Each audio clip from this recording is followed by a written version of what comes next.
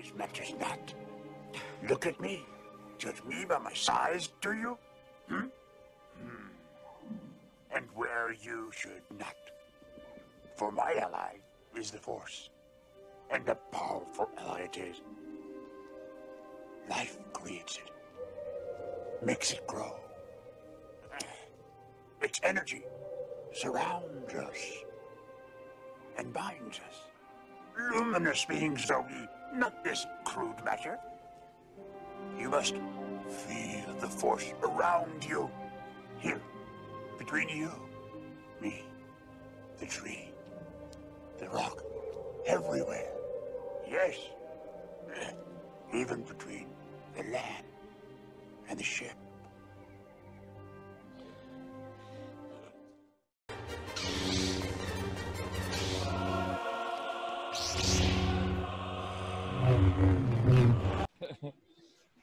Welcome, Groskies, to the Frugal Force. This is episode 10, and we're going to continue on tonight with, step by step on setting up your grow all the way to harvest. Like last episode, we talked about the pregame and a lot of things that you need to, well, you don't need to, but it'll help you out if you thought about all this stuff and planned it out before you started growing. And we wanted to finish up with a couple things on that before we actually got into cloning tech and veg and all that. And one of them is actual methods. And like we preach, a lot of us on the show preach regenerative and all that, and sometimes that's not necessarily the best for your environment or your situation. People with autoimmune disease can't do that, et cetera, or you don't have access to a quality soil and you don't want to build soil, so DWC or something like that would be a good route. So what do you guys think about that? You got any suggestions for the Groskies out there when they're picking, say, a style and a medium? I think it's really key to investigate for yourself the different options that are out there. So I personally grew in many different styles, and I think that's kind of how you settle on the way you want to grow, and the way you grow is what fits your personality and the person you're, what I'm saying? It's kind of part of who you are a little bit in a way too. So, that's where trying to knock on the way somebody else grows because it's different than you it's silly, because you're almost kind of knocking that person's personality a little bit too, it's just, we're all a community, we all get to grow. But to me, that's what really strives on it. So like early on, you might be really interested in hydroponics, and then you start doing it and you start realizing it ain't as cool as you thought it was. And then you start realizing more and you go, man, organics are cool, I'm going to try that. Or soil's cool, I'm going to try that. And that's kind of part of the experience of it, I think, too. So, but that's my suggestion, is research it. Just kind of look in a broad's eye view of the different styles. And one of them is going to kind of resonate with you personality-wise, or wherever you're at. It's going to kind of be like, that's the way I want to do it. And it just kind of forms that way. It is kind of funny how, like, after a grower's been growing for a few years, you can almost judge their personality and how they are on their grow style and their grow room, and like how they just approach it. I mean, yeah. So, speaking on mediums, what's everybody using themselves?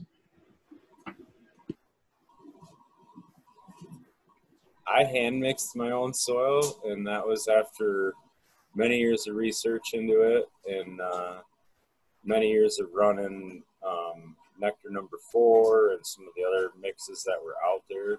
Detroit Nutrient Company, Great Lakes Water Only was another one. Bigot Soil was another. But that was my personal choice, just based on, a lot of it was based on trying to find a soil that didn't have perlite. But Is that even possible without making it? Diggit didn't have perlite. That was one that I found, and I'm honestly that soil performed really well, and I really would have nothing. I can't say that my recipe outperformed or didn't perform as well. They all seem to really perform similar, honestly, but I've come from growing in cocoa, and then I started out in that cocoa with House and Garden, and then transitioned to cocoa with Nectar for the Gods, and then went into nectar soil with Nectar for the Gods. And then just the more I learned about how nectar did things, the more I realized I could do it myself, and that this was a natural progression that way. How about you, M2? What are you running in? Or do you like what you're running in? You miss some of your mediums from the past, or?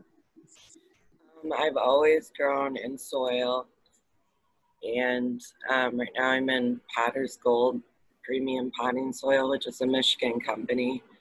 Before that, I used Fox Farm, and I've used cocoa and a couple different things, but I really like the Potter's Gold. Is that the stuff that comes in the black bag and it's like super, super fluffy? It comes in like a blue and a gold bag. Okay. I've seen it before around here, just at regular like hardware stores and stuff. Potter's Gold. I remember the label. It's like the label's gold and then the bag is blue, right? Yeah, I remember that stuff. I want to say I used to use that for my clones and all that, because that was like readily available at like the local nursery. I think it's cool. It's Michigan made too, so. Yeah, I didn't know that. I have to look back into that. I actually use a little bit of everything. I mostly, let's be honest, I mostly use soil, and it's usually M3 mix, which is what, Michigan, is it Michigan medical mix or something like that, or Michigan marijuana mix, maybe they call it. M3 is what it says on the bag. Anyhow, it's a peat based, and I've tried a lot of those ones that Smiley brought up. I tried Detroit Nutrient Company. That was probably my second favorite. That's probably my second pick. I've tried Dig It soil. I feel that soil is a little heavy. I didn't like that. To me, it didn't seem like it. For a SIP system where I'm wicking from the bottom, I felt like that stuff was always super heavy and super overloaded with water, in my opinion. Yeah, it holds a lot of water for sure. Yeah. And then I like my plants to dry out, so I didn't like that about the Dig It soil. But I think Smiley kind of hit it the best with is like, try different things, man. Don't get stuck in one way and think that's the only way about growing. If you're starting to not like growing, change the way you're growing. Try something new. I've tried DWC and had mixed results with it. I thought it was pretty cool. Which was basically growing in water. And then I grow in cocoa.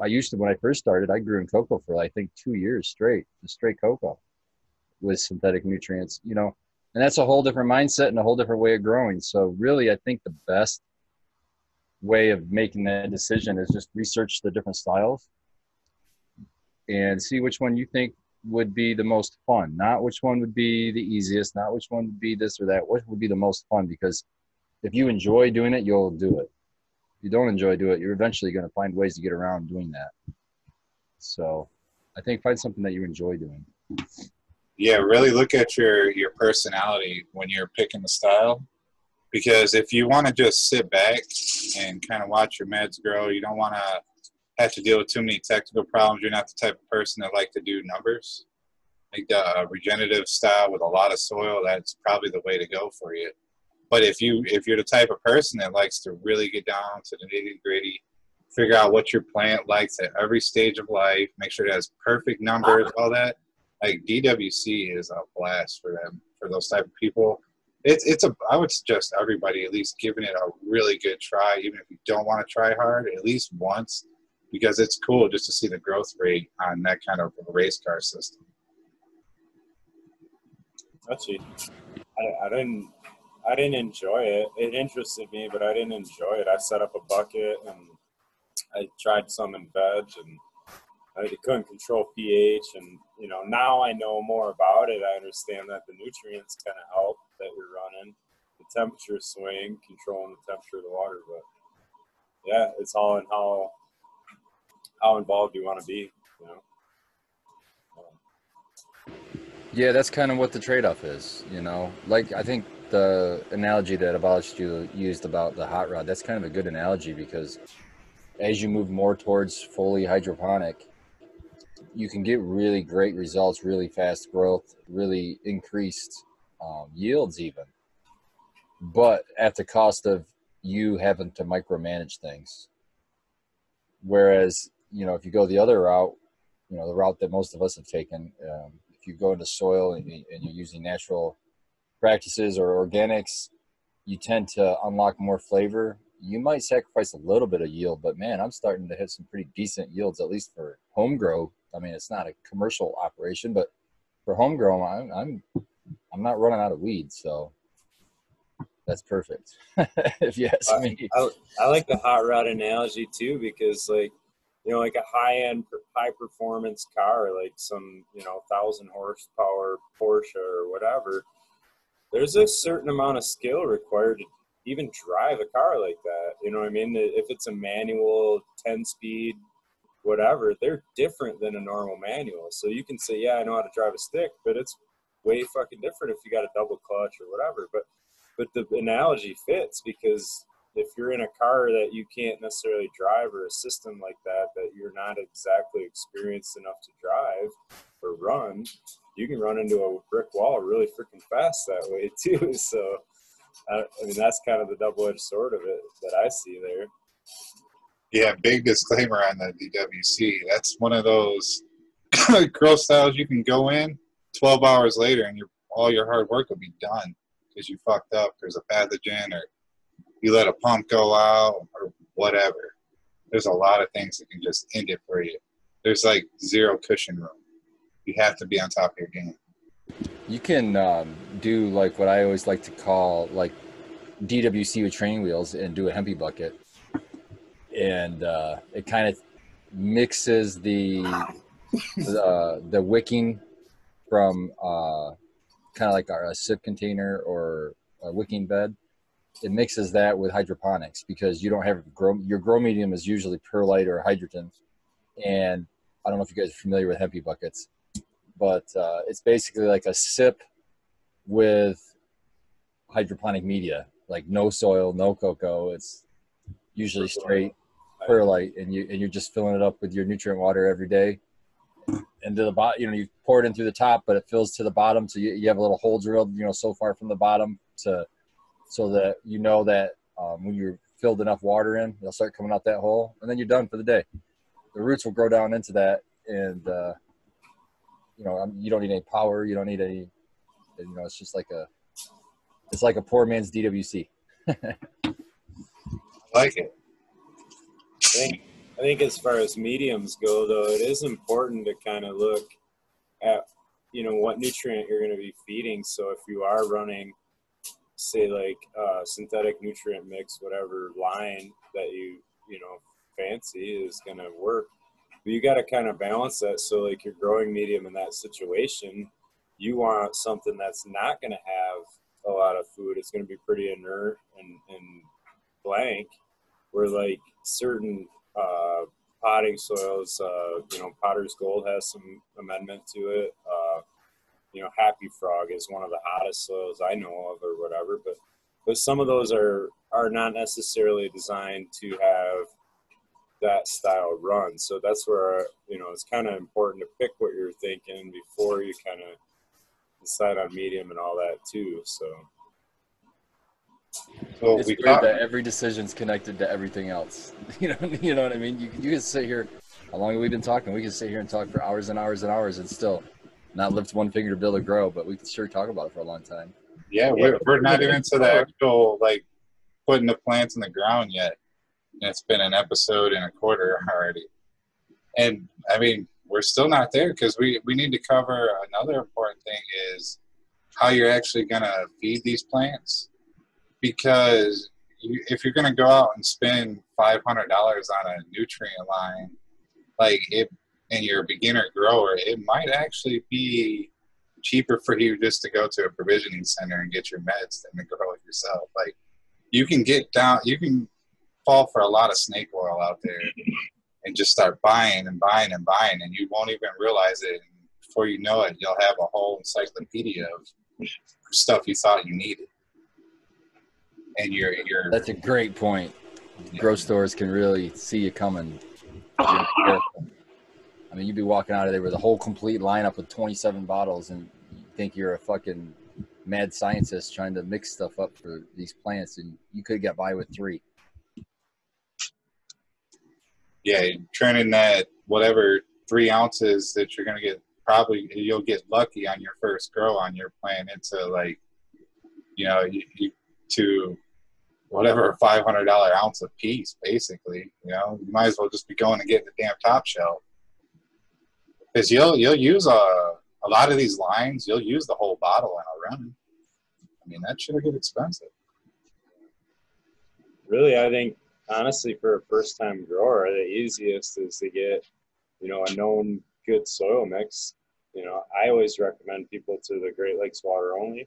I know it's something available and it's easy for them to use, and they can get used to how the plant grows through its whole cycle and just water it, and get used to how you water it. Because, like, adding in, trying to mix fertilizer and certain, you got some lines have 9 bottles, so now you got all these different decisions to make on 9 different things and how much to add and mix, when really, you don't even have down pat yet, like, a good watering technique, for example, or how, how moist should they be, let alone trying to mix that with a fertilizer and oversaturate it or undersaturate it. What I mean? It's like, well, try to keep it as simple as possible, and then get more complicated as you get more experienced at it. That really would be the smart way to go. Start with like a soil organic grow where you're in a water only situation. You're only putting water in, maybe your pH in it, but a water only for a beginner, and let them just concentrate on, okay, let me figure out this watering. I need to let it dry out a little bit. I can't just keep slamming it with water every single day. And once they get the watering down, then, hey, maybe let's throw a monkey wrench in this, and let's throw some cocoa in next time, and we'll try to start mixing nutrients and step it up again. Instead of trying to learn all of those things at the same time, it kind of takes one of those out of the equation when you go to soil. Soil is kind of like a buffer. It's a little bit more forgiving, and it's going to take over the responsibility of feeding the plant, and all you really having to do is make sure those moisture levels are on point. Yeah, and anybody that's starting out and you're using the Frugal Force build, you should do this on your first run. Like, some strains, they'll need a little bit of food. You might have to end up at top dressing, but a lot of strains I've noticed you can do water only on your first run with that, and that'll be perfect for a beginner grower, because once you start adding stuff in, you can mess it up. That'd be way better. You see how the plant performs just with the base soil that you're doing, and then add something in on the next run. And when you say something, I want to stress one something. Yeah. And then you can compare, okay, I added the one thing, what was the difference? How did it, and keep doing that, adding the one things. And then you can start adding products, those bottles, we'll say, or whatever, or boxes or whatever it's coming in. You can add that extra product and see if it really makes a difference. And then you can determine, oh, I got an extra gram this time. I'm not paying $10 for this box of crap to give me an extra gram at the end of it. Or it could be the completely opposite. I got an extra 2 ounces per plant, and this product cost me way less than 2 ounces per plant. Yes, I'm going to continue to use that product. Those kind of things. You could never make that determination if you added 3 things. What if one of those things made all the difference and the other 2 aren't doing a damn thing? It's more fun to just add all the things at once, though. Mm-hmm. That sounds like a soil grower to me. You can do that in a soil grow. You're not driving a hot rod. So that one thing, what would you all recommend that be? I'd probably say just a nice little even all-in-one like BioLive or Bad Bunny after the first run, or even something like Recharge. It's supposed to get your soil going again. Yeah, all those are great. I was my first. I'm not gonna lie. I'm gonna be a fanboy here, but my first answer to your question when you asked it was recharge. I would use recharge because it has it's one of those all-in-one things, but it doesn't have a lot of NPK. So especially for people who haven't used the product before or whatever, it's hard to overdo it. So, but I mean, the recommendation on the bag is I use, I think, half. I use a half of a teaspoon per gallon. So it's 2.5 milliliters per gallon. It's very little, but I mean, it has molasses in it, which is going to be food for your microbes. It has kelp in it, which is going to be a micronutrient. It's going to have some hormones in it. I don't think there's any enzyme there. It has amino acids in it, which are super important to building, second metabolites. I've been actually adding just amino acids from NPK on top of when I add the recharge. I also add an extra dose of amino acids, and I'm loving the terp. I think it's bringing the terps. That and I think a fish product is important. So that kelp being in recharge, it's not quite fish, but I kind of count it if I can only down to one product. So, and then of course all the microbes. So it's got a bunch of beneficial bacteria, and it's got I think at least one fungi in there. There might be more than one. Did you catch the one the other day? Shout out to Michigan Matt. He was talking about recharge, and I might have been him and Scotty. It might have just been Scotty, but they were talking about how the humics and the fulvics in there, and also a few of the bacteria that they have in there, the Bacillus stillus or something like that, was holding up cadmium and lead, which I thought was really, really interesting. Like, that's one way for me to handle my heavy metals, is figuring out which one of these microbes is for each heavy metal and fucking just blasting the hell out of that. Well, the good thing about recharge specifically, if you're worried about heavy metals, is it has the humic acid in it, which will also tie up some of those heavy metals. It's actually they found a white paper in that same episode where the humic acid tied up all metals. All. So first thing it did or something. So humic acid is big. Everybody should be using humic acid. If you're synthetic or organic, I would be using a humic acid, and there's a billion of them out there. Get you, the one I see a lot is BioEgg's product. I think it's called Full Power. That's the one that's you see it industry wide, but New Millennium has Ruby Fulvic. That's a good one. I can't think of. I'm sure there's so many fulvic acids. You can make your own. Leighton Morrison was showing how you could go out to a forest near you and get some leaf material. Get down and just grab this much leaf material, put it in a 2-liter that you cut the bottom off of and turn it upside down. Put it in the 2-liter to hold your leaves.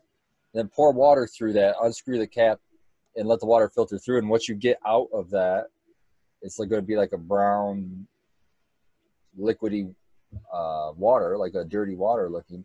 But you just wash the fulvic acids out of that leaf material and into your water. So that's a way to get fulvic acid for pretty much free. The problem is you can't really know the levels of it to what you're doing feeding your plant. So I wouldn't recommend watering that into a plant unless it was a soil system, because soil is more forgiving, and I wouldn't really, when you're dealing with hydroponics, it's really, I feel, almost essential to know what the hell you're putting in. You can't. There's not really a lot of room guessing.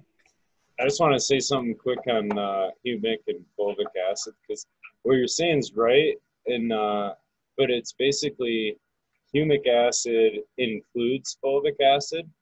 So it's kind of like a full spectrum RSO versus where the full power fulvic acid is like more of a distillate, because it's the lighter portion of the humic acid. So they've removed a lot of the heavier portion.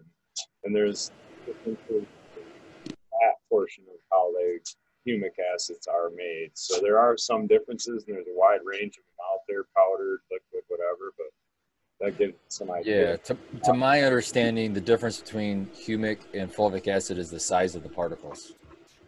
So the fulvic is, like you said, more refined and used more like it's more efficient to use as a foliar application, whereas humic, you don't want to foliar that because the particles are so big.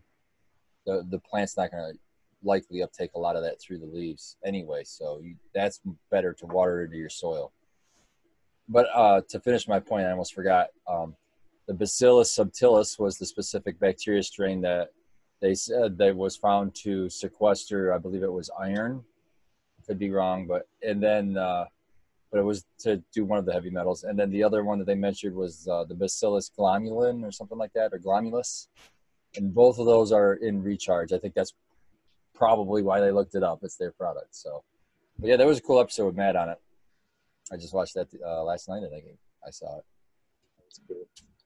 The thing was that it's just one more tool in the toolbox. You know what I mean? In Michigan, when we have to have stuff tested, one of the things is heavy metal testing. So if it's an issue, hey, there's a tool. All right, so I feel like we've given people something to think about. They know they've sourced their genetics. They've figured out if they're going to go and buy some seeds from a reputable dealer, or they're going to find somebody with a good clone stock and get some clones. We have some starter medium. We have a basic re-amending for them. So I say it's time to finally jump into let's do seeds first. How's everybody like the pop seeds? Let's go around the panel. I'll go, I guess, but I do a 24-hour soak, so I get a little jar, half jar, I guess, quarter jar, and I do 24 hours overnight in RO water, and then I take that same little amount of water, and it works out in a 2-sheet paper towel. Basically, I fold up, but the paper towel soaks up perfect that little half shot of water with the seeds, and then when they're in the paper towel and it's wet, I sprinkle them with Great White, which is it's a microbial inoculant. It's bacteria and fungi, and probably it's the original, and one of the originals, probably one of the most wide variety in that. So that's kind of what I use there, so that the taproot opens up into it. So it can look kind of nasty the next day when you do it, but I fold that up and I put it in a Ziploc baggie, and I don't seal the baggie, but I do like more like a 75%, 2/3 kind of zipped, so it's still got a little breathable. And then on top of my T5 hood, I have a I don't know, it's a duct tape roll, and I just set it on top of that, and it seems to keep them at the right temperature there. I used to do on top of my refrigerator too, but I do tend to try to find a fairly dark, warm spot to keep them, because I think some of that temperature is not too hot. You don't want to cook them, but I think they need some of that heat energy, and I think that's some of what kind of gives them spark of life energy, so to speak. So, but usually after a day in that paper towel, I got tap roots, and I go right from there into my living soil, about knuckle deep on my pinky, and maybe a half inch, I guess, if I had to measure it out. But I just kind of do it that way: drop them in, taproot down, cover them up real lightly, and I use spray water, or like a hairspray bottle, just a pump sprayer, handle pump sprayer, and that's how I water them. But I have a saturated media in the pot that I put them in. But then the first week I just spray wash them, water them. That's it. Usually rock and roll. If they don't, I don't sweat it. For me, I just I started a lot like with Smiley's his process, and I would even went to the the extremes of boiling water, and then pouring that boiling water onto plates, so they were warm and sterilized. And I had the paper towel on those plates, soaking it in the hot sterilized water, and then putting the seeds on there and doing that whole. Man, now all I do is put them in a root riot cube, just like I do a clone, and they pop just as easily, and I don't stress. I even put them in the clone dome with the clones. I mean, when it pops out of the top and I see one root come out of the cube, I'll use my inoculant on that one little root tip and plant that sucker.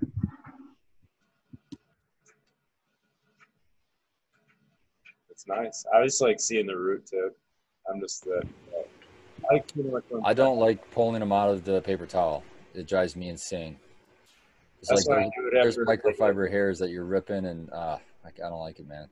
That's why I try to do it as fast as possible. I've seen guys let them get super long, and that's their style. But yeah, every time they're super long, I worry about cracking them off. And so that's the only thing. My thing about paper towel: do it quick. Once you see them crack, go in the soil with them. Man, I love Root Riot. It's hard, and I haven't found anything better. I mean, it was designed by NASA, for God's sakes. I'm not going to pretend to be more smart than them. Yeah. What about you, M2? How do you pop your seeds? I'm really fancy. I put them directly in the soil, pinky deep, and I spray them with a water bottle until they pop. I planted all my autos that way. I've done other germination methods, and I myself don't see a huge significant result doing them any of the different ways. So I choose the easiest, simplest method. I'm with you there. I have a somewhat of a spiritual way of doing, I guess. I used to do it, but now I make Miss C do it. But we'll take the seed and put it in your mouth, because I believe that it helps it, and it also, the microbiome that I've been building between myself and my soil and my plants, I believe it just starts it out. It gives it the right inoculation. And we just put that on the topsoil, and literally I don't care about what direction it's put in or anything. I just put it in the center, and I just kind of gently toss some dirt over it, like, say, wind would in nature. Just barely cover it, and just throw it in a wicking area. I just use a really big tray, and I throw either my cups or my easy swaps in there and let them lick up, and they'll pop in a few days. But I do, as far as the root riot stuff, I just did that with the grow off for the first time, and I really like the results of it. Like, you're basically, instead of doing the paper towels and waiting around for that period of time, like those couple days, you're already like popped up and you have leaves if you're doing the root riot tech, and you're just throwing it right in like a day 3. So it is pretty good. Yeah, and they're made out of compressed peat, so it's an organic option. It's not even inorganic or anything. Let me explain. I know how much time we got. 6 minutes, easily. I can do this. So why they're better than even soaking in straight water? I had this explained. I believe it was Vader OG explained it. No, because he soaks them in water. It wasn't Vader. Somebody was talking about it. For some reason, I thought it was Vader. But anyhow, when when you drop seed in a shot glass of water, it floats at the top for a little bit. And a lot of people will try to poke them down. Once they begin to open, you can poke them and they'll go to the bottom. The water soaking into the shell of the seed is what kind of activates the seed to get started. The gibberellic acid specifically is a hormone that gets it going. But you need water to get in there. When you have a seed floating on water, you have around 50% of the seed not touching water, not surrounded by water. These root riot cubes are like spongy material. It's a peat moss, but it feels almost like a sponge. And when you soak them in water, they hold water pretty well. And there's a hole drilled in the middle. And when you put that seed in there, it's like almost it's fairly tight around the seed. So you have water touching or moisture touching around the seed 100%. And I think that's why you get a faster germination, because you're trying to infiltrate the seed from all directions instead of just the bottom half. It's definitely a performance way to do it. Like, if you need to get those popped and things rolling in a couple of days, it's the way to do it. Because the method I just explained there, yeah, you'll get some early bloomers, some ones that go really quick, but sometimes you're waiting, say, an extra 4 or 5 days for it to pop up and get going. But you never have dampening off issues, though, with that method, which is nice. Like, the plant's already inoculated for the environment. It's ready to go. One trick I heard from, I believe it was Kate, shout out Ken and Kate. She hangs her baggies like what you were saying, Smile. You put them in the baggies. She actually hangs hers up, and gravity makes the root go straight down, so you don't get the tangled Oh, roots. that's cool. So yeah, just tack yours up a little bit, and maybe your roots will just go straight down for you. Yeah, that's sweet. Shout out to Kate. Can't wait till the cooking show starts. It's gonna be awesome. Oh, If you need a taste tester, you let me know, man. yeah. Fucking medicated mushroom jerky still blows my mind, dude. Like, what? Dude, this stuff's pretty good, man. Crazy as shit, that's for sure, I dude. think I've gotten like 2 or 3 batches of that now. I like that stuff. Yeah. We're all gonna get so fat watching her and Miss C just cook all kinds of stuff because they're not gonna cook just bakery and desserts or whatever. They're gonna end up cooking a full meal. I want to shout out Miss C. She has the fucking presentation down. Like, that shit is like, I don't even want to eat it. I don't want to ruin this shit, man. It's fucking beautiful. Right. Needs a Facebook post for it, right? Yeah, it's the shit people fucking put on Facebook and Instagram and shit. Look at this. I'm about to eat this and destroy this art. That's funny. No, shout out Miss C. She's always got some good, and it's always like matching whatever the holiday is or whatever. It's always good shit, man. Yeah, the patients absolutely love that. She puts in a lot of extra. That's that extra love that you get from caregivers. I used to do that I'd only did it for Christmas, but every Christmas I would just make all kinds of Christmas holiday edibles, like your peppermint bark or, and I would just experiment too, because I was just giving this stuff away. It wasn't like, oh no, if this sucks, they're going to be mad because it was free anyway. So, I'd do the Rice Krispie treats, and I would just slam them with all kinds of edibles for Christmas every year too, as a little like gift, a little gift bag. So I miss that stuff, man. And on that note, we'll be right back. From you, there's nothing that 100 men or more could ever do. And we're back. We covered seed tech there. Now it's time to do my favorite, and I think it's one of the most important things in growing. And if you can't get it down, you probably should have somebody else grow your meds, and that's cloning. So, I guess I'll go ahead and knock mine out real quick because it's really simple. If I can't use a aeroponic cloner, I preach regenerative and all this stuff all day. I love aeroponic cloners because you can take a humongous clone, for one, throw it in there, come back in a week, and you got roots. Majority of the time, I can't do that because just temperature or whatever, because you have to keep it cold, the res cold when you're doing that. So nowadays, I've just been using either going right in the soil, or I'll use a root rye cube and aloe vera. Just expose a node.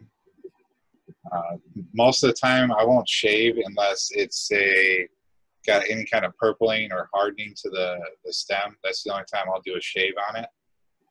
But I always just make sure the nodes are exposed, because that seems to be where the majority of the roots come out from my experience. And just a simple dip in the aloe vera sleeve, and then in the root rye, throw it in the dome. And the only reason I would ever tell you to clip leaves before you throw it in there is if you're taking a bunch of clones and you're worried about airflow. Otherwise, just expose the node, dip it in some aloe, put it in the dome. And I like to actually keep mine at 100% humidity for a week straight. And then I will crack one side of the rotator things on the domes. I'll crack one side of that and let it sit there for a day, and then I take the dome completely off. It works out. I don't really have that many clones just die off or anything like that from that. What humidity are you running your bacteria so when you take that dome off, like what temp and humidity are they being exposed to though? Everything runs at 60% humidity right now. Okay. Yeah. So I only raised that question because, you know, for somebody listening, if you're thinking of doing that, there's a big difference between having 60% humidity in your veg versus 35% humidity in your veg. So it's something that you should be aware of if you're a listener out there going to do that. So sometimes we say what we do, but we don't give the parameters of why we can do what we do. You know what I mean? That's the great thing about having a panel here. We cover all ends. That's true. I mean, you really could mess up right there if you didn't have the right kind of humidity in your ambient. If you just took it off like I did right there, you had 35% humidity. If you drop from whatever, because it's with that one open, I'd say it's probably still sitting at 80. If you just rip that off there at 35, those things are going to. And another thing too is the leaf, when we're cutting the leaves. Yes, they'll root in my experience. Yes, they'll root faster if you do not cut those leaves. But if you don't cut those leaves, and they're a good size leaf especially, when you do that, when you expose them to a lower humidity, it's way more stressful on them. So I've gone back to cutting the leaves. I cut them every time now because it's just, I don't have to harden off ever. Like I'll keep the clone dome on there, like what you're saying, with 100% humidity for like maybe the first 2 days tops. And then I start opening those things early. And then I love doing dunks at the clone stage. So every day, instead of like watering your plants, I dunk my clones. I'll dunk them into whatever I'm watering into my veg at that time. Those clones get dunked in it. So it might have like a light charge of a microbe or something in it. And but they get those every day. So that's my misting, I guess. And that's all I do. And then when they get a lot of roots on them, I take them out of there and I stick them in some soil. So, but I do the same process that you said as far as when I take my clones. The only difference as far as me is I usually, where I take my clone is at the top of the plant. I'm usually topping my plant at that point. So I'm trying to kill two birds with one stone. I'm topping my plant and I'm using that apical meristem, the most fastest growing part of the plant. I'm using that for my clone. So I think it's a win-win. And so like before my plants go into flower, maybe a couple of weeks before they go into flower, I want to make sure that canopy's nice and flat. I'll do some topping right then, and then take those tops and clone them. Well, since we're frugal forests, I wanted to say, like, I don't know if you all agree or not, but would you say a rooting hormone like Conex or even aloe vera, they help, but you don't necessarily need them. Like if, say, you have a few weeks or whatever, you're not rushed to get some clones in, would you all say that you don't really need to worry about spending the money on a rooting hormone? I think I paid $10 for this 5 years ago, and I'm still using it. It's just a powder. I think it's good just to be able to seal off where you made those cuts on the clone. I like to.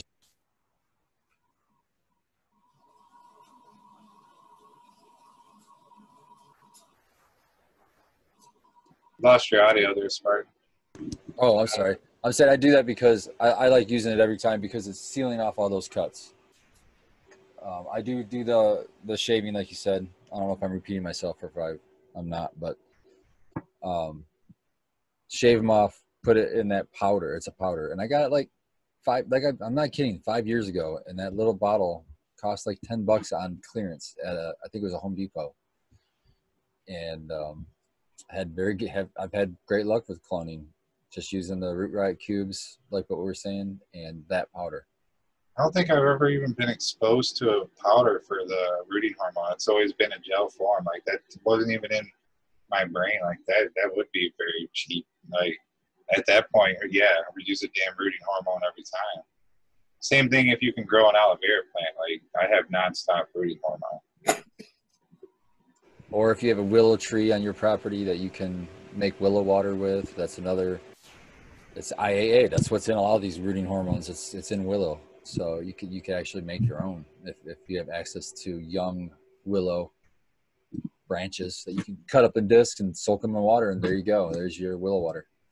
And I would say, to answer your question though about, you can grow roots. They will pop and just sitting in a cup of water. I think on my Instagram I might have, I don't know, it might have been on my story, so it's not there. But yeah, I mean, I forgot about some just in a cup of water and they pop roots. But it's the time that it involves to get those roots. So like when you're on a schedule looking at a rooting hormone is going to bump you, 5 days sooner, you're going to have some of those roots. So the plant does have those root hormones, but adding an abundance of it's going to move it along faster for you. So I would always say to take your clones when the plant is ready to be topped, if you do it like what I do when you take your tops, and not to try to hold off to try to make the timing right. Take it when it's right to take the top. And then shout out to Loki Grow. I just learned this little trick. If you want to, say you had to take that top earlier than what you really wanted to, you can take that cutting and put it in the refrigerator in a thing of water if you want to, and it'll really slow it down. And you can keep it for like he said you could take cuttings just wrapped in the wet paper towels for like a week or two in the refrigerator. So you can really, really slow them down that way. There's like little tricks you can do. that's crazy. I never heard that before. Cool. Yeah. I love stuff. With the waters, we even use that at work. That's a trick to slow it down. Well, we got to take the cuttings. We want to get rid of that mother plant, but we don't want to put them in the root riots yet. We just stick them in cups of water. Balish saw that on the tour. And the thing is you just got to make sure you replace that water, or at least top it off. But the reason for that, the reason for replacing it is the dissolved oxygen in that water. It's going to eventually go away, and you want to replace that oxygen in the water. You don't want to get anaerobic conditions if you just leave it sit there. And plus the plant will uptake some of that water too. So it's going to come down and it'll evaporate. So it's not just as easy as set it and forget it, but it is pretty damn easy. Just change the water every day. It's a pretty nice thing to know too if you run out of time or whatever, because I've set clones in water and then came back the next day and then did my cloning or whatever.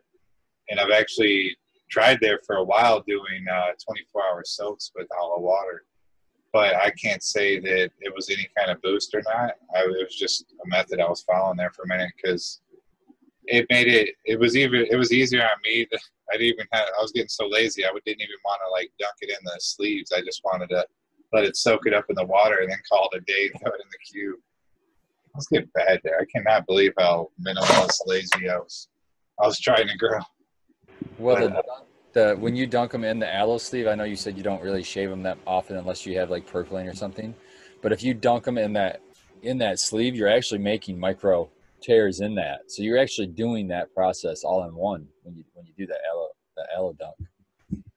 But that does help root growth. But you're right too about the nodes. When you take a clone, I'm going to cough here because I just took a hit. But when you take a clone, take it right below a node where there's another branch coming out. Like, so if this is, let me see on this camera. Okay, so here's your main branch going straight up. Here's a side branch coming off. Take the cut right below that side branch. Cut this little side shoot off and cut it right below that. And that little node and that knuckle right there, that's where your roots are going to form probably the fastest. So that's why you want to take it right by where there's a branch or a little side shoot right there, because that's going to give you better rooting. If you take it somewhere in the middle of the nodes and there's not a node down in that root riot cube, I find that they take longer to root. Agreed. So now that we got the cloning and the seeds down, let's say theoretically our stuff popped, our clones made it through the hell week, and we're ready to go and start our veg. What's some precautions or things people should keep in mind before they go in there and start doing it? Stuff like, say, light intensity is a big one, because we're all running nice fancy LEDs now. And most of the time we're cloning under cheap CFL or T5s, and that can be a somewhat stressful transfer on plants. So I definitely recommend whatever light you're using when you're going straight in, to back it the hell off for a minute and see how they respond. I instead of turning the intensity down and lowering the light, which is a hell of a lot smarter idea because it's going to save you way more money. I'm the lazy guy when it comes to this. I want to do what's fucking easy, and I have my light pegged at the ceiling of my bedroom. So when I have smaller plants, they're way far away from the light and they're getting that lower intensity. But it also allows me to have different stages of growth in the same veg space. I can have the taller plants and I can have the shorter plants, and I kind of put them in order that way.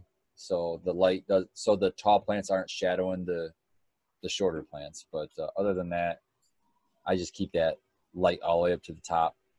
And so the plants can grow into it. They can grow into the intensity they want, kind of a deal. Yeah, and then any kind of problems, I'd say, like especially if you're you got a decent organic soil or build or whatever, any kind of problems you run into, you need to think about, did you overwater? Or like we were just saying with the light intensity, I seem to find that causes the majority of problems in veg for anybody, because I mean, even on your second, third run or whatever, you're just re-amending. Like the majority of the time, deficiencies I find, especially in the frugal builds, is either from overwater or too much light. It couldn't, perform. It was fucking getting blasted.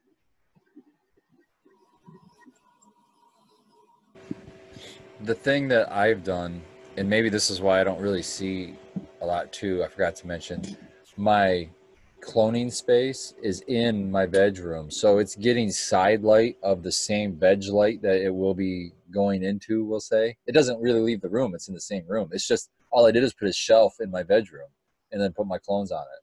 I have a little LED light above it for like a supplemental, but it's a really low wattage, like 10 or 15 watts. They don't get much from that. Majority of their light that these clones are getting are from that veg light that they'll be vegging under too.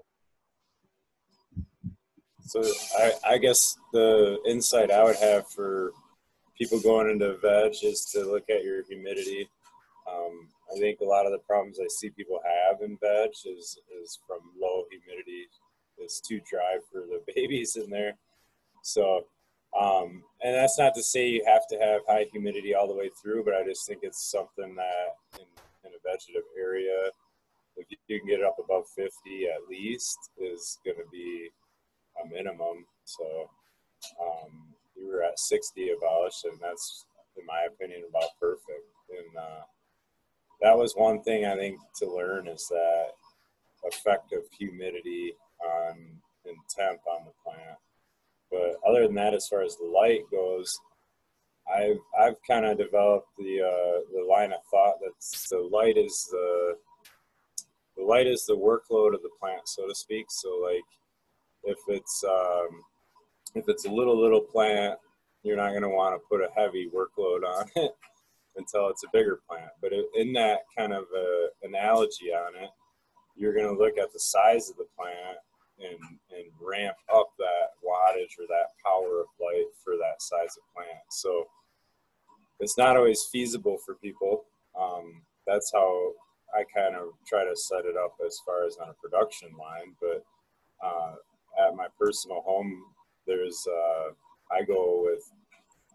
4 plants that are going to be under 1 through 15, and those plants are going under 2 1000s is what they get dialed up to. But you don't want to just jump in under those thousands too, you know what I mean? So that's kind of the other thing to keep in mind, is what wattage or what power of light is that plant under in veg, and what is it going to go into under flowers. So if you are in that situation, like I have to have ballast I can dial way back to 600, so that plant can have a chance to even adjust to that before I crank it up to 1000, so to speak. But it's all kind of, that's how I look at light, is how in relation to the size of the plant. So.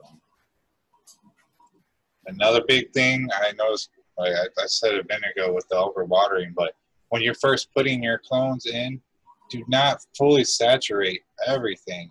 just water around the immediate area of the plant.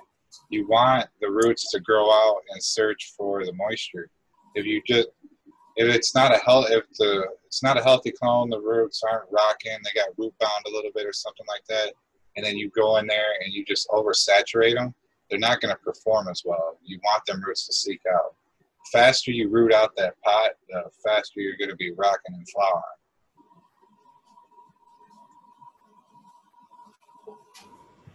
Yeah, and I think that for me, I don't really take veg as serious as I guess I should have. I mean, I should, not should, I don't know. Veg is really important, guys. You don't want to go into flower with a subpar plant. In my opinion, you want to have the best of the best of the best is the only ones that are allowed in the flower room. So that's my strategy. And I might have gone over this before in a previous episode, but long story short, I veg more plants than I'll ever flower. Not all the plants that I veg make it into flower, but I always have a few in there. And the reason I have a few in there is because you always inevitably have one that grows subpar, in my opinion, or like it's not the perfect one. And if you have two to choose from, of course, you're going to want to have that choice and take advantage of it and take the better plant. So if you have the ability to do that, I would say, grow veg as many plants as you can, so that you can really set yourself up for success in the flower room by picking the best of the best. I think it's a really good strategy. Yeah, learn how to spark and kick early. Don't get attached to weak plants. Well, that's another good lesson for especially people that are early on. It's really hard to kill plants. It's super hard to kill plants for people. So you're brutal, man. So if you clone 1 million of them, you get used to killing plants, no problem. I guess. It's still, I get sad, man. It's like a piece of me. But it's the same plant, so you didn't kill the plant. I've got the same plant for 4 or 5 years now. Even killing males, every time it snips, it's like, oh. I'm just cutting off her fingernails and keeping her pretty, man. She's still here. She's still impressing me every bowl. It was great. I wouldn't say it was the first harvest. Quite a few harvests in. I went in and I harvested the whole room, and then I came back out, and Miss C was crying. And I was like, why are you crying? She's like, it's because you went in there in the dark and you just killed them. You killed them in their sleep. And she was bawling. It was great. That's awesome, man. It's your baby. What are you doing? That's cool. That's that love, man. And that's the hidden component. That's what makes every fucking great gardener great, is that they give a shit. You know what I mean? Everybody kids about, that's the love you're tasting. It is 100%. It's them giving a shit. It's them wanting to go in and do this every single day. It's taking a piece of your life to do this, and it's a piece of you. It's a representation of you. People that take it that serious, that's the shit I want to smoke. For real. Look at her grow right now. The Mystic Cabana is fucking killing it. She still needs pink crystals. What's the pink for? Is that to get more phosphorus or something? It's a love crystal. I don't know.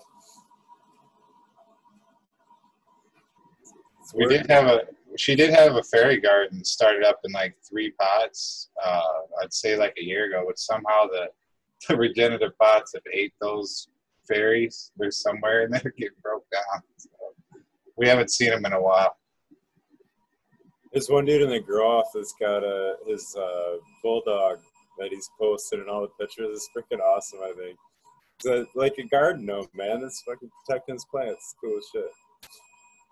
Gotta do it. I love the shit out of my dogs, but they have never set foot in my grow rooms. I don't know if I can do that, man. No, it's a statue. It's like a... Oh, okay. You're saying they're actual dogs? Yeah, so like all the pictures, it's like, I don't know, the dog's looking at them and shit like that. It's cool. It's like a garden gnome, but different. Yeah, we should have covered that, before anything. That's one of the most important things is you got to establish if you're going to have gnomes or you're going to have a fairy garden. You got to have that protection in the garden and that luck. My granddaughter gave me a gnome. It's right next to my clone dome, actually. He's guarding the most important part, man. He's keeping the babies. keeping them safe. I think that is an important part, though. Like, there's certain purposes to it. Like, I don't know, like just doing shit like that because it don't make sense. You know, like I don't know. People are like, "Well, crystals, there's no scientific proof." Well, so what? It's something fun to I fucking would do. argue. I could argue differently. Marbles in there too. Whatever, dude. Like, I could argue different because I'm saying anything that it's the placebo effect. If nothing else, it's the placebo effect. And how can you argue against this? If the gardener thinks it makes a difference, the psyche or whatever it is that's affecting the change of the world, you know, it happens. It's the placebo effect, you know. So if you think playing heavy metal, even though it's been proven scientifically not to, if you think playing heavy metal makes your plants fucking better, that might happen because now you're going to enjoy being in there with the plants. You're going to spend time in there longer. You're going to enjoy yourself while you're in there, and you're going to be a better gardener because of it. So I say whatever you feel is going to, you know, outside of crazy things like setting your plants on fire, but, you know, things that are you can't argue are detrimental to your plant, do it, man. If you feel it's going to make your garden better, do it because all it can do is make it better. Kenny G in the garden is Frugal Force approved. I like Kenny G, man. Saxophone. That's what I played. Saxophone. That's the kind of mood I want you to have when you ingest my cannabis. It's like you listen to some Kenny G. come out with the creeper elevator music. It's very relaxing, man. It's great to go to sleep to. Like that man is amazing how long he can hold a note on one breath. Dude, I like what M2 posted. You got to hug them. You got to hug them before they go. All right, so we got our clones in. We got our seedlings going. Now it's time to. You really need to start thinking about training early on. Whether you're going to let the plants just grow naturally and have a bunch of them in there to fill your space. That's a pretty good way to do it because it seems it's a lot quicker too. You're not slowing the plant down with the top. Or if you're in, say, like a smaller tent, like a 4x2 or a 4x4, it's really a good idea to throw stuff into a net, I feel, and pack it in there. Like get every little square covered. You get a really good yield even out of those smaller tents when you do that, rather than just running, you know, no training at all or just wild training. wait a minute. You got to define wild training. What Okay. Wild training is the guy that goes into their grow room or girl, we got to keep it equal here, and tries this new method that they've seen their favorite grower do every other week on every other plant. So I'm not a fan of trellising in veg only because I don't have, or only because I do have a flower room. So I'm going to have to move those plants. So if I trellis them in veg, that's going to be a gigantic pain in my ass to get them out of the trellis, to get them into another trellis in the flower room. So my trellis happens in the flower room. I don't do that in veg for that reason. As far as other training, what I'm trying to do mostly, my biggest mission is I'm trying to make a tabletop flat canopy. That's what I'm doing. So that might be super cropping. That might be low stress training where I'm using my plant yo-yos to hook on the edge of the pot and then stretch and pull my branch down to where I want it. And then I can set it with a yo-yo tension. Love them for that. And,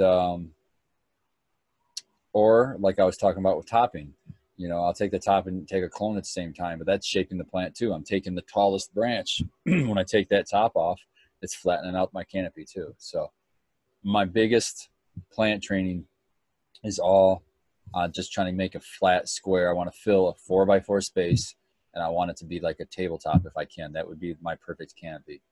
And then I also, before they leave veg, they're going to get 1 to 2 lollipoppings where I'm just taking some of that bottom growth off. I don't like anything really close to the ground to, you know, provide a highway, a shortcut to bugs. And then also anything that's in the shade, why keep it? Take that out. It's just going to divert in my eyes, resources to the wrong areas. Just take that out so it won't go there and everything goes up. I made a comment on the last episode, I think, about my opinion on solo cups, but that comes from a reason for this, like training wise. So as that plant's root hits the bottom of that solo cup or plastic container starts to wrap, I've personally experienced, this is just my own experience and no scientific, but that plant will tend to try to grow more straight up and less branching. And my reason for recommending a breathable pot or one that air prunes of some type is because when you can get that same kind of bushing in your root ball, I think it allows the plant structure above to have a better branching available to it. So, and that's the idea that I work off from, and I get after them pretty early. I like to have a few node sets on there. I don't like to take all the leaves, but I train by taking those top growth leaves off, and it encourages an even branching. So I don't know, that's just the way it always turns into a bushy ball like that, and you're always taking the top leaves and stretching. And you're talking about like the GML, they call it the GML topping technique, yeah, where they take well, I guess what would be the fan leaves when they grew out, you're taking them out. So you're leaving the actual tips.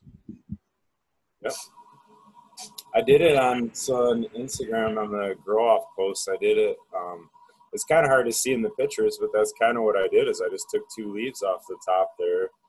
You know, I've seen some of the other guys were topping them the traditional way, and I've done that too. It works great. But I did it on that grow off just to kind of show there's different methods you can go about doing it. You know. Yeah, I actually use that technique on my Mac because it's so tedious to do it on the other ones because they top out so much. But the Mac grows so fucking slow, it's not a big deal, and it works great.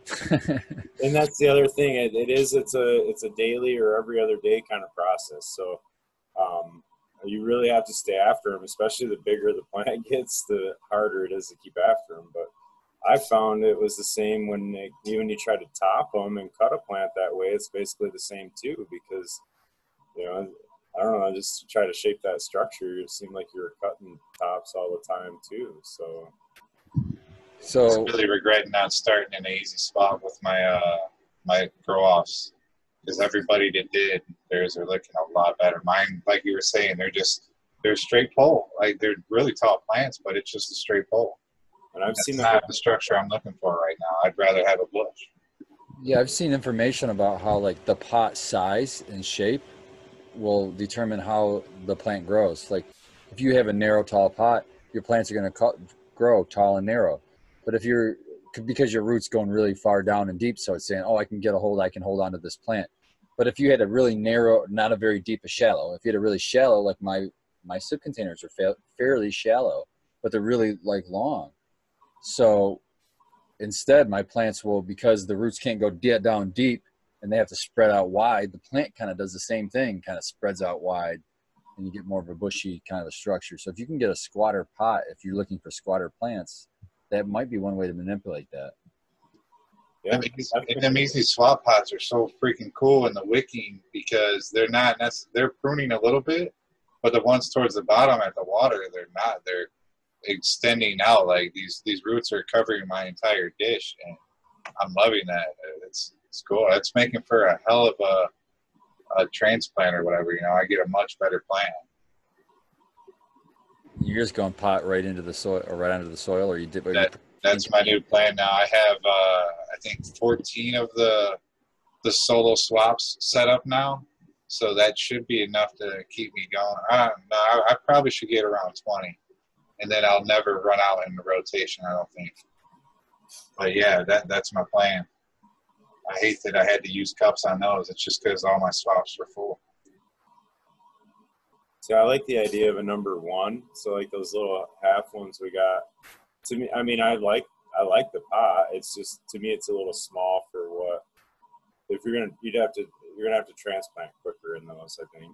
You know, so I like having a number 1, because my next transplant is going to be into the big number 10 that it's going to grow its life in. So it's just my style for that. But yeah, I've got 10 of their number 1, so I like that size too. Because you can get a decent sized plant and veg in a number one, you know, even running it root bound, but that root pruning gives you the ability to run a little bigger plant just so you gotta water it more often. So.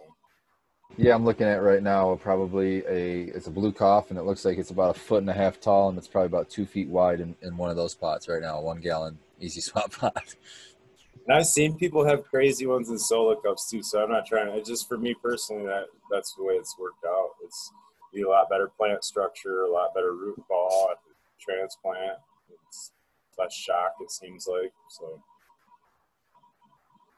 So what do you guys think? We anything else for the veg stage that we missed that people should look into? I mean, I would just like the only thing we didn't touch on is this. This is a good time to get that IPM going. You know, whatever your IPM is going to be, start doing that in veg.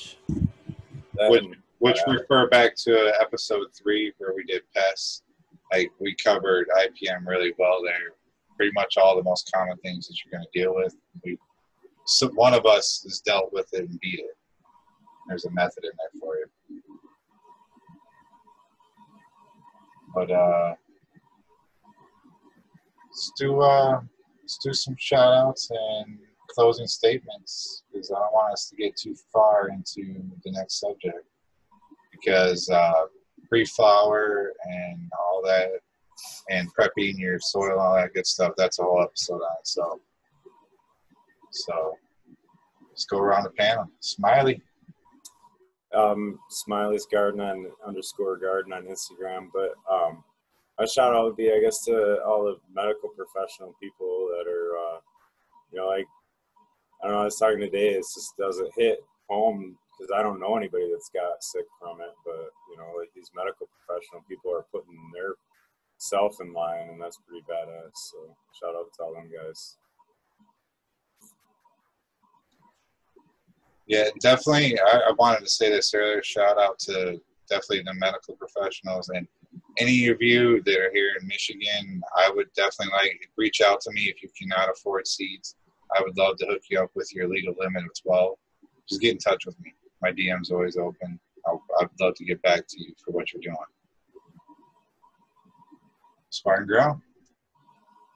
I just want to, obviously I can't say the same thing, so I want to shout out to the Groskis all over the world, you know, but specifically here in Michigan, watch it, man. It's getting rough out here, so shout out to them. M2. Michigan Medicated. Thanks for having me on. Shout out to all of you guys.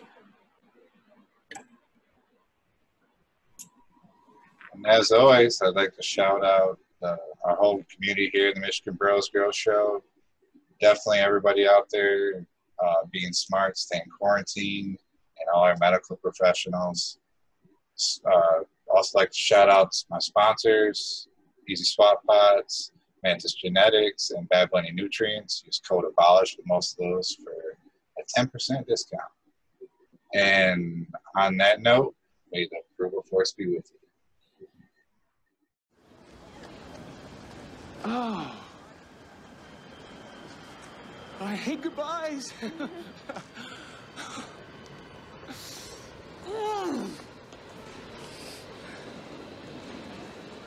Lloyd. Just go ahead.